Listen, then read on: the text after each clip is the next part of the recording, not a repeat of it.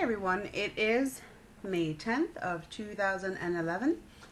I did a video the other day about how I bought the e.l.f. palettes for my small collection of MAC eyeshadows, and I decided that I would give myself a limit as to how many I was going to collect. So I counted the other day. I went to the MAC store and I swatched my whole hand. I stood there and like 10 people kept asking me if they could help me. I felt like punching them. But I just wanted to look at the colors, and I wrote down everything that I was going to get because, you know, I want to figure out how long it's going to take me. Everybody's on a budget, and really beauty doesn't come over paying your rent. So I want to be, you know, balanced about it.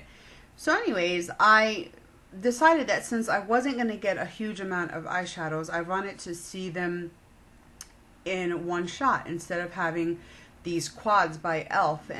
or buying the MAC palettes that are $15 and possibly getting 3 of them. So I thought maybe I would stick my eyeshadows on the back of a large handheld mirror. So it would kind of be like a painter's palette with a handle, and this way I could do my eyeshadow at home and then hang it on the wall. But I didn't know how the humidity would, you know, damage the eyeshadows, or it's not good for portability. The other thing I thought of is a shallow cigar or pencil tin, because you could fill both sides. If it's hinged, you can do the lid and the bottom part, and just glue your eyeshadows in there, and it would, you know, be pretty attractive. They come in aluminum, so it's magnetic as well. I did find one at Michael's. The bottom part was very deep, so I figured that I could put my brushes in there, and then the lid would have all the eyeshadows. So I kept looking around. That was $2.50 on clearance. That was a good idea, but I can't put that in my bag because it was a pretty large tin. I found the perfect thing for me. It's a photo case that holds 4x6 photographs, 100 of them.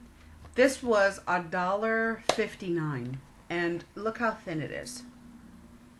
Okay, I'm gonna fill both ends of this, and it comes to about 36 eyeshadows that can fit in here, 36 to 40 depending on how you stack them.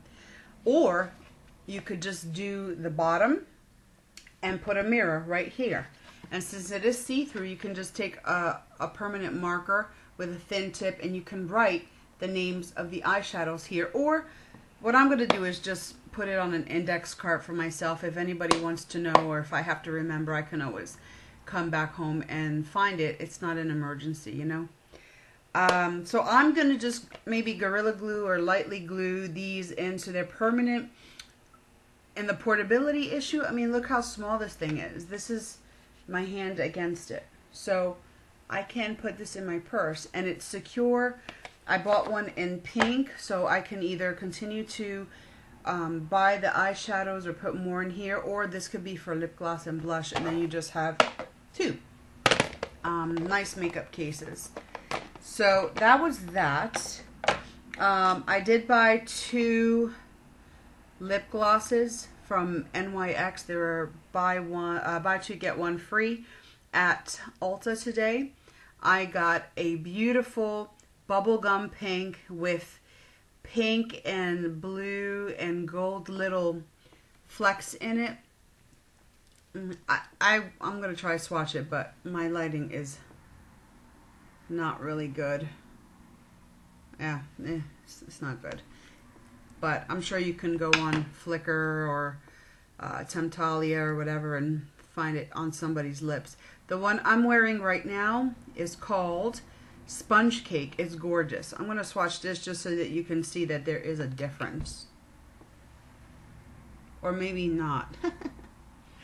Anyway, this is a copper mauve with the same color flecks as the crystal soda, and I love it.